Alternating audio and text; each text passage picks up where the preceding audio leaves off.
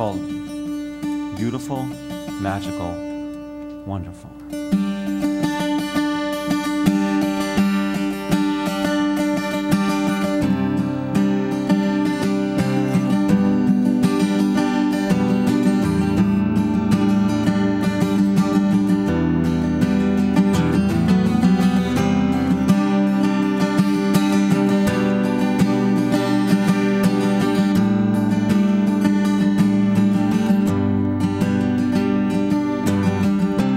When you're lost and lonely and the clouds surround you, there is help on the way. In your darkest hours, see the flickering lights. We're out searching for you. You can always count on your friends to help you when you're down and times are tough.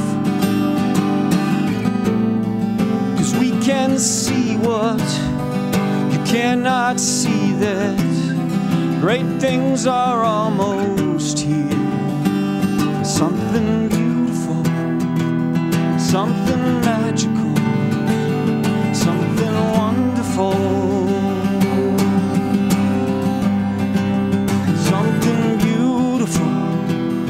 Something magical, something wonderful. Something beautiful, something magical, something wonderful.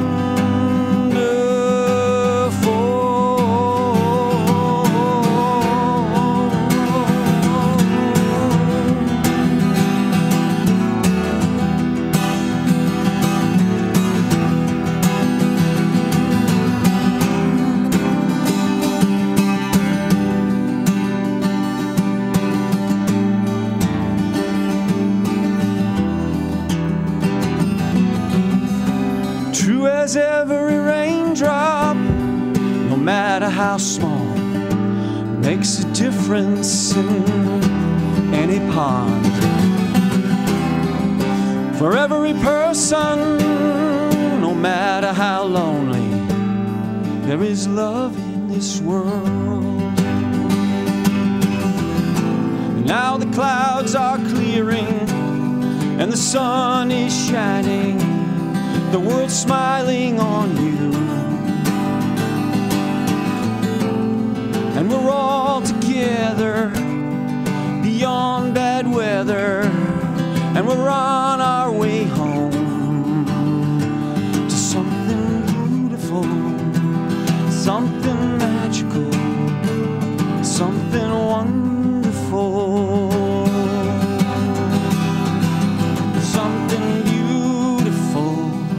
Something magical, something wonderful. Something beautiful, something magical, something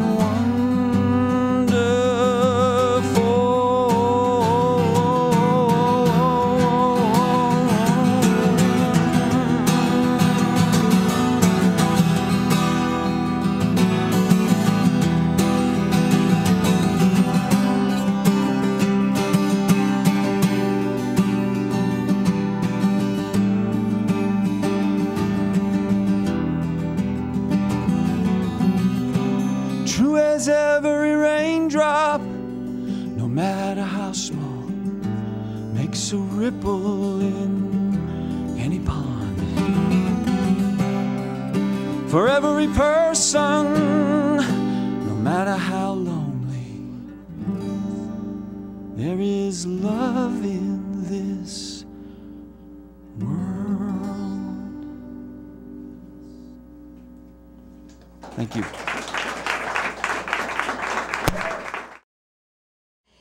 Talk about blizzards, talk about snow, talk about temperatures 40-odd below, talk about heroes, say Casey Jones, sing Paul Bunyan, and other well-knowns, but save ammunition, let it explode for Herman A. Simons and his 7-mile road.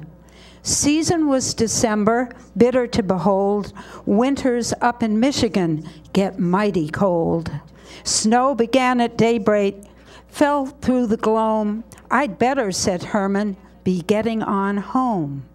Started up his truck, and the snow it snowed. Turned on his lights, couldn't see the road. Old Noah had an ark when his trouble struck. Herman had a shelter tacked on his truck. He fried him some eggs, ate them on bread, fueled up his stove, went right to bed.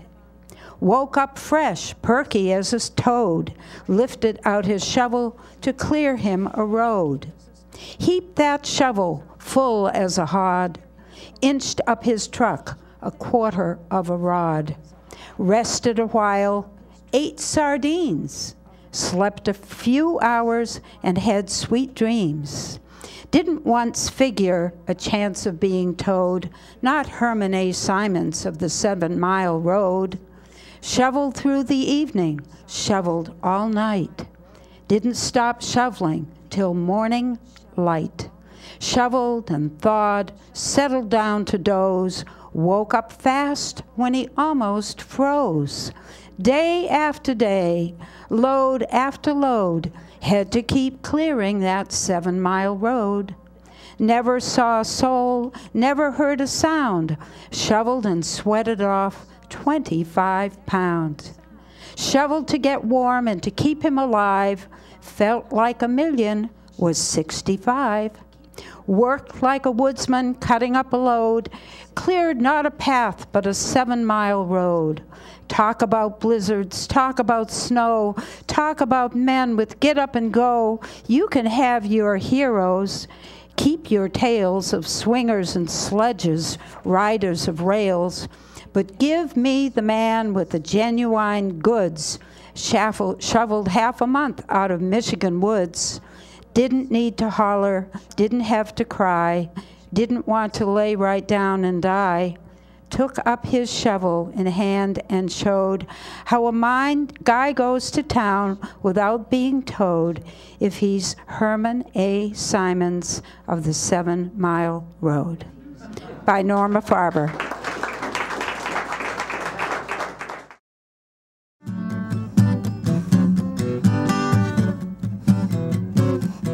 She's torn her pantyhose. See how fast the run goes. She's torn her pantyhose. See how fast the rip goes. She's got a run in a stocking. She's got those pantyhose blues. Tries the nail polish to help stop the tear. Hopes the nail polish will help stop the stairs. She's got a run in a stocking. She's got those pantyhose blues. Now a runner's a bummer, you know it keeps coming. It doesn't please from morning to night. Starts at the thigh and works down to the knees. Brick walls and hangnails and watches and rings. It's those things you dread. Just when you start bumping, you jump into something that leaves your threads in shreds.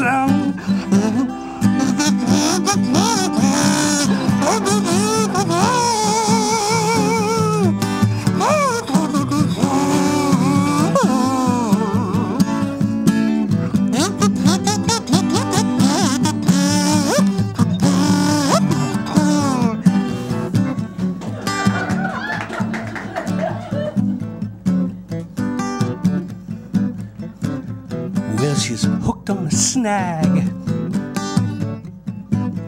and the tights start to sag. Something's gone wrong. Your big toenail's too long.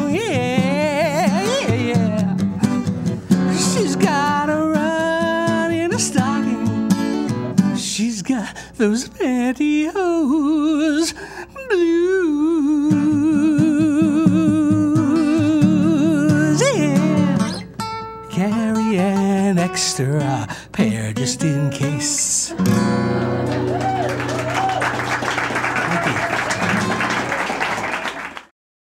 Street lamps.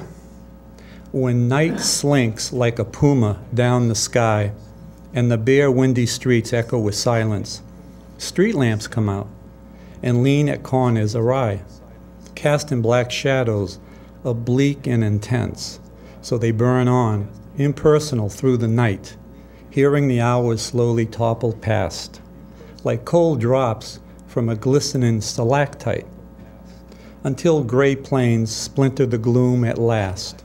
Then they go out.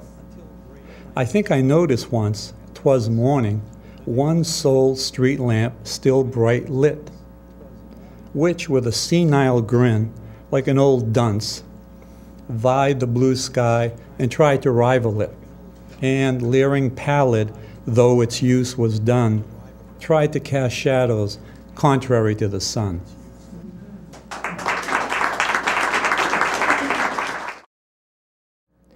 Riverbank.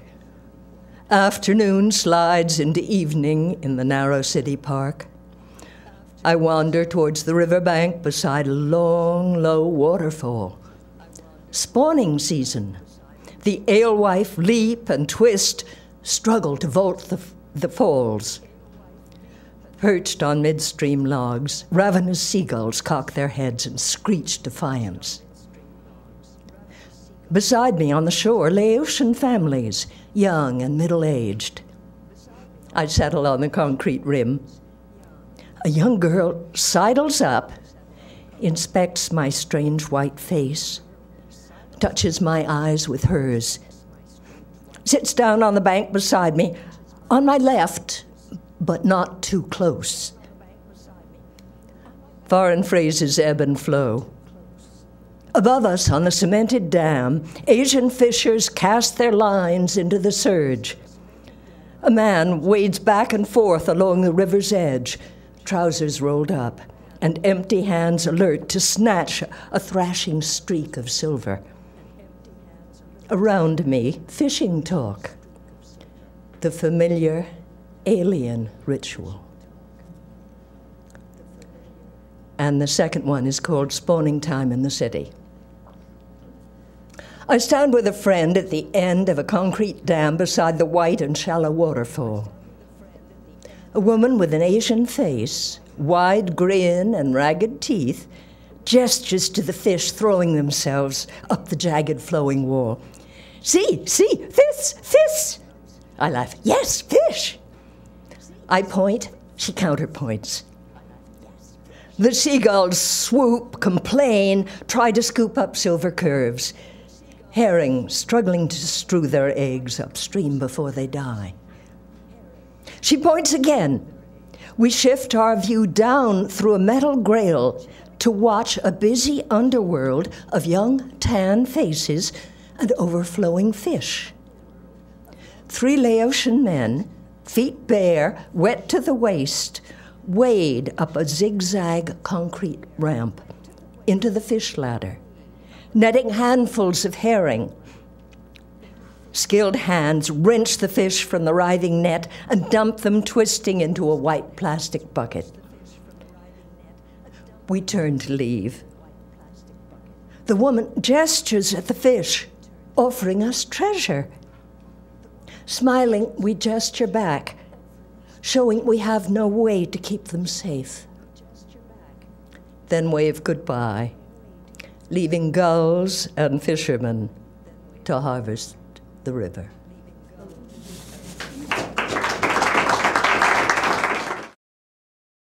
Summer.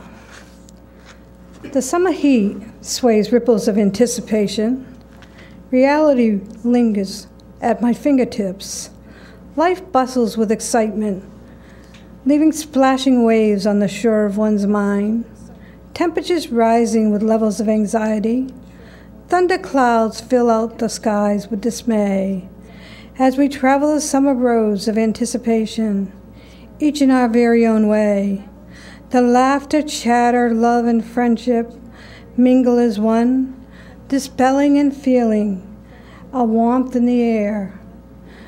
Raindrops falling softly on the morning, love, birds singing melody of rhythmic blues, green pastures with ripening fruits, harvesting crops that will nourish our being, allowing the beauty of summer to radiate within our lives. Beautiful sunrise and sunset enlightens our paths. Herein lies the beauty of our summer days. The romantic waves of love. Romantic waves dispel upon the shores of my mind as a smile embraces the breaks. Closeness to the naturalness of love. Heights of intimacy deepen within the sandcastles of my mind. Naturalness of love flows between the sandcastles of my fingertips. Emotions of happiness intertwined with those of reality. Seashells are all cast with their own individuality, washed up on the shore with years of enduring strength, yet beautiful through the eyes of the beholder. Tossed pebbles into the seas of happiness. Our wholeness has found togetherness. Our love has found oneness. Dreams are now upon the visions of our realities. True love shall endure all. Thank you.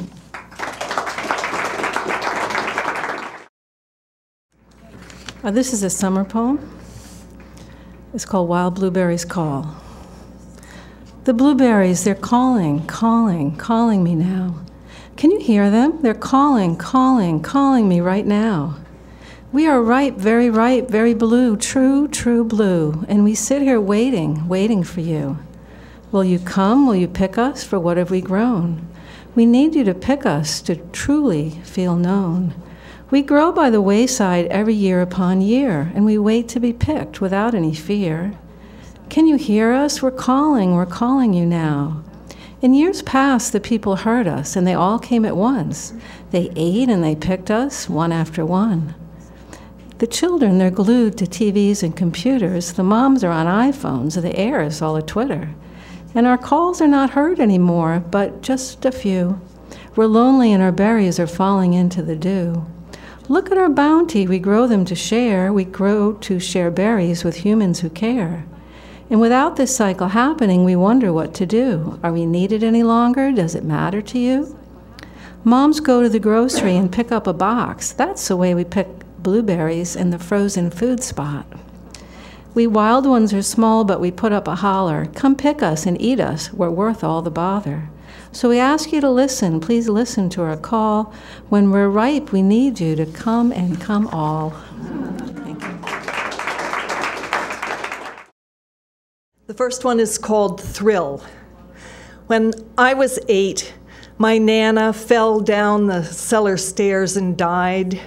She was laid out in her living room, and when nobody was watching, I approached the casket, touched the back of her cold hand. Some days after that, a soulful piano, pulsing under a sweet, sad tenor, poured from the radio into my bedroom.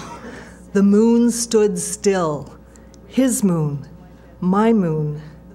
The wind in the willow tree, I'd climbed that tree, heard that sweet melody, knew how its swinging branches could shelter a girl.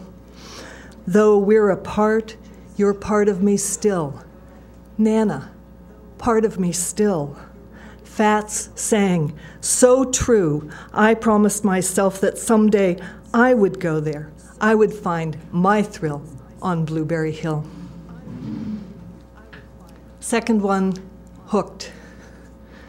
At 17, I was the youngest in our crowd and couldn't get into that shoebox bar in Old Town where we could see through the window John Lee Hooker in a spotlight, a black Buddha sitting stiffly on a straight-backed chair. My friends went in. I stayed outside, watching, waiting. He wore a black fedora, string tie, magenta shirt, cradled his guitar on his thighs, and stared out into the smoke-blue dark. At me, it seemed. I touched the window. My fingertips quivered with the bass line. Boom, boom, boom, boom. He moaned and growled and slapped the strings of that guitar like a man come back from hell. Song over, he touched the brim of his hat and nodded. He meant me, for standing outside and listening, for touching that glass wall between us. He meant I'd love the blues forever, meant I'd forget him never. Boom, boom, boom, boom. Thank you. Ubiquitous. Childhood. Glistening, narrow, sharp, pointed, inch or 2 inches long, silver steel, white threaded eye, musty, earthy scent. Bracelet, necklace, crown, dandelion. Cooked like spinach, slightly bitter to the tongue. Cape Cod, Massachusetts, sandy, salt, sea, ocean, soil taste. Butter, table salt, disguise, dandelion leaves. Never brewed, never imbibed, dandelion wine. Parenthood, already round and bright, sunny, yellow, cheerful sight, in the green, amongst the paler yellows, blues, whites. Closing up for sleep at night, how so very people-like, dandelion. Toddler to early grade school age, daughter's fresh flower pick for me didn't last long in water inside, but long enough, creating memories, dandelion. Passing to the next life phase, delicate, feathery parachute with seeds. Blow, we named them. Dandelion no more. Some people, adult-like, call them of no value, to be eradicated, lawn mowed over, unmercifully. Weeds. In their oh so perfect, too perfect, painstakingly sculptured, manicured, wasted water, lawns and yards, epithet, dandelion. No longer bright, no longer cheerful, no longer yellow, no longer sight, dandelion. No longer valued, food and wine, child's bracelet, necklace, crown, flower gift, garden of enchantment, dance of entertainment, blow, dandelion. How very people-like, dandelion. I'll be back, Ubiquitous said, dandelion. How very child, people-like, dandelion. Thank you. In chains. Feeling the stones beneath me, in the dungeon of my mind, I struggle, hopeless, for release, for the key I cannot find. I'm trapped by my own doing, by resistance and stupidity, but I only know one way to set myself free. You pound your fists against the door, and I knock from the other side. This small piece of me is your consolation prize. You're ready to see me free and keep me off parole, but logic as warden keeps this prison, and the inmate is my soul. I have the key in my pocket, but my hands are cuffed and restrained. I scream and tear, but can't get out. This prison is my brain. I want to show you what I can say to free me from this place, but I'm the warden, inmate, and eternal judge. I'm my own saving grace. Open the door, let the light shine through, gold on my undeserving soul. I can free myself, break these chains, but I'm to never be soft again. Lost forever, never to show, a shadow in the light.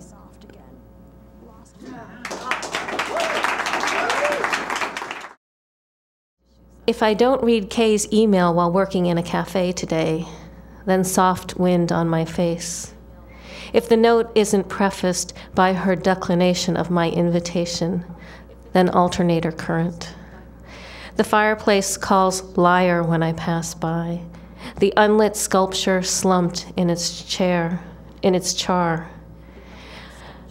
Show us your heart, a beach stone. Show us your smile, a coiled rattler.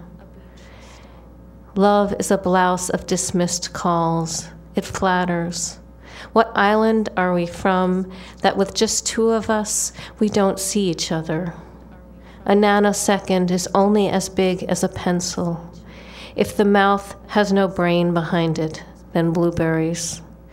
We have no reason to leave, so we stay. If Kay's father isn't in hospital, monarch butterfly.